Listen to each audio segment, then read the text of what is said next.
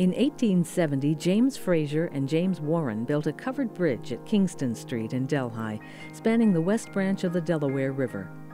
15 years later, the bridge was moved 3 miles upstream to its current location in East Delhi, and Kingston Bridge became known as Fitches Bridge.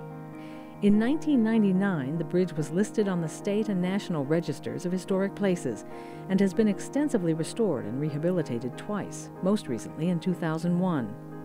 Today, Fitches Bridge currently holds the distinction of having served transportation needs continuously for over 140 years, all the while providing a picturesque setting for travelers, artists, and photographers.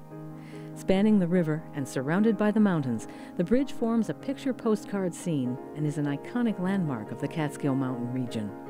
One of 4 covered bridges in Delaware County, today Fitches Bridge serves as a covered path through history.